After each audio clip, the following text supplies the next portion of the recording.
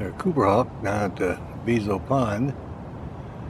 He flew in and scared some birds, and I pulled up to get a closer shot, and he came right straight for the car, went in front and caught a mouse, and he just ate it. And he turned around here, landed on the post, and then flew up here. I had a real close view.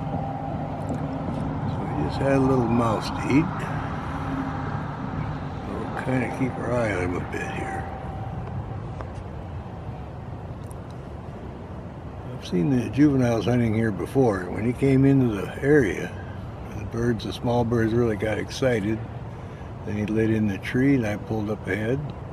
And then he parked. He come right straight for the car, flew in front of the car down in the berry bushes, and come up with a mouse.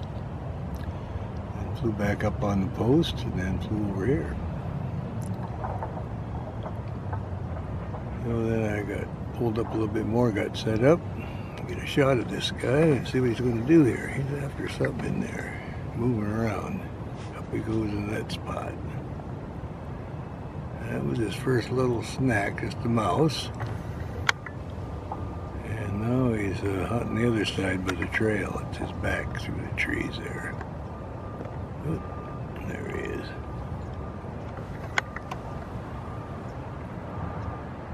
Well, that's our action with the Cooper Hawk this morning.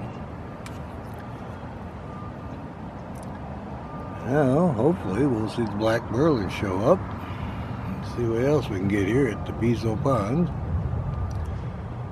Kent, Washington. Alright, watch him a little bit more. We're getting his back to the trees here. He's at that little mouse. Boy, they got good eyesight. Pretty good distance. He come right straight for the car, right in front and down. A little bit later, he hopped back up on the fence post and back up on the tree. We'll call that good then. We'll see if we can locate something else.